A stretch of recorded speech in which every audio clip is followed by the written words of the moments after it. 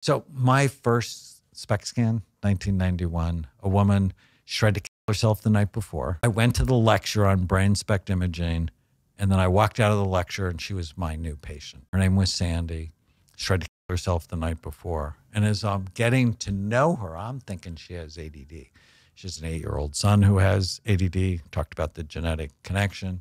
She had an IQ of 144, but never finished college. And I'm like, how'd you study?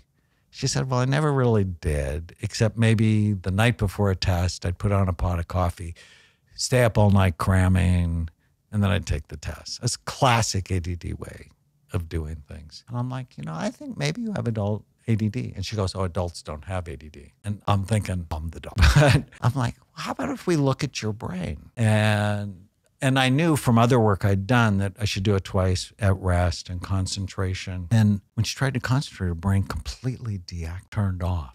Like for you, Willing did it once, but if I had done it twice, probably your brain would be busier at rest. And then when you try to do it, it would drop.